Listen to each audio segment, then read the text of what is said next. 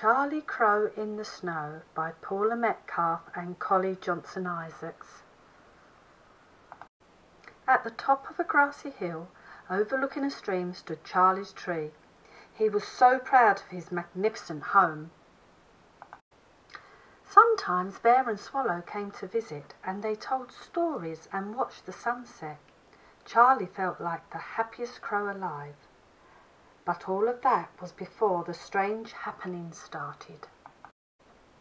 First the sun disappeared, leaving the sky grey and cold. Maybe it's staying in bed, thought Charlie.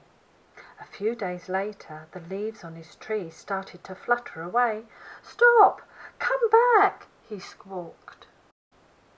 And when Charlie went for his Sunday bath, he got the biggest surprise of all. Somebody has turned the water to glass. Poor Charlie, how confusing it all was.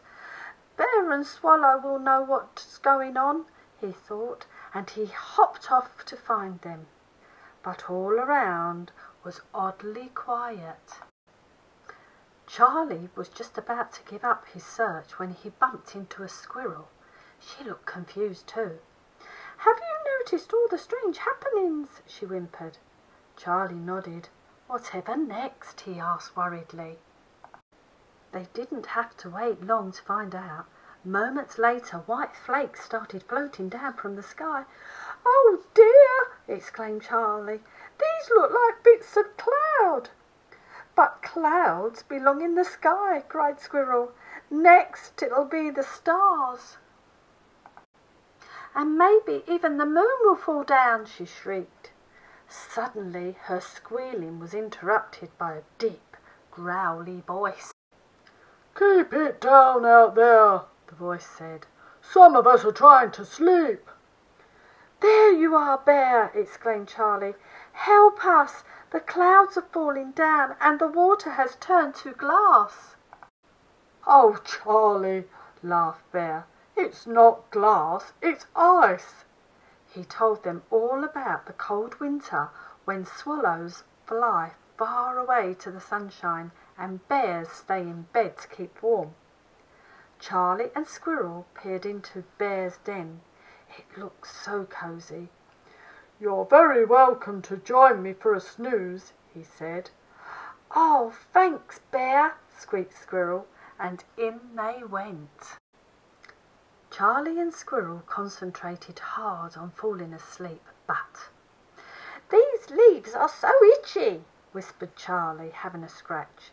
Squirrel tossed and turned. "I just can't sleep," she sighed.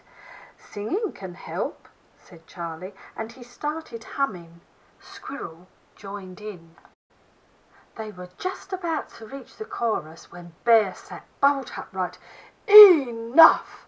Bears need their sleep," he boomed. "You two fidgety fleas will have to go. Shoo!" Back outside in the cold, Squirrel's teeth started chattering. "What now?" she asked. "Well," said Charlie, "if we can't sleep through the winter, let's fly away like Swallow." At Charlie's tree, Squirrel was in charge of packing for the journey. "Just a snack or two to keep us going," she said. Charlie steadied himself for take-off, then took an enormous leap. "Sunshine, here we come!" he squawked. But it wasn't so easy flying with a passenger. "Oh dear!" cried Charlie. "Oh no!" cried Squirrel. "Oh help!" they both cried together. They closed their eyes and waited for the crash landing. But instead they landed flump in a soft, snowy heap. "That," said Squirrel breathlessly, "was the most fun ever!" And they soon discovered there was plenty more fun to be had in the snow. "Isn't winter perfect?" laughed Squirrel. "Oh yes," Charlie agreed, "although I wish Bear and Swallow were with us." Then a lovely idea crept into Squirrel's mind. Charlie," she said, "all this fun has made me very hungry. I'm going to go and get us a snack." Squirrel was gone for a long time.